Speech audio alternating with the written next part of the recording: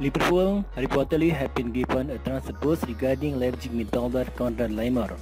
The Austrian international has impressed in the Bundesliga and looked like he could be an ideal solution for Liverpool in their problems position of midfield. The Reds are lacking depth in the department at the moment due to injury, and Fabrizio Romano has cited in his scout offset column that a late move for the midfielder could be on the card. He suggested there's nothing to the links with Wolves star Ruben Neves. Could Laimer be the answer? It seems Liverpool are one of the clubs interested in him, according to Kicker, as cited by the Liverpool Echo. The 25-year-old could be available on the cheap this summer due to being in the final year of his contract, according to the report, with £25 million possible now to get a deal done. Meanwhile, Bayern Munich look to be out after running for Laimer, according to Sky Sport Germany, also cited and translated by the Liverpool Echo. This certainly seems worth watching over the next few days as we edge closer to the transfer deadline.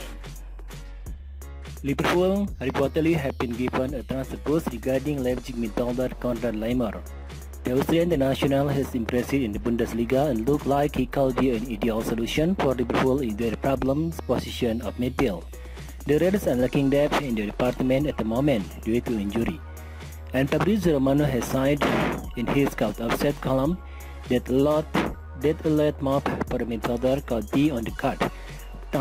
He suggested there's nothing to the links with Wolves star Ruben Neves. Could Laimer be the answer?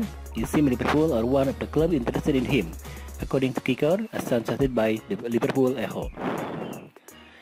The 25-year-old could be available on the cheap this summer due to being in the final year of his contract, according to the report, with £25 million possible now to get a deal done. Meanwhile, Bayern Munich look to be out after running for Laimer, according to Sky Sport Germany, also cited and translated by the Liverpool Echo. This certainly seems worth watching over the next few days as we edge closer to the transfer deadline.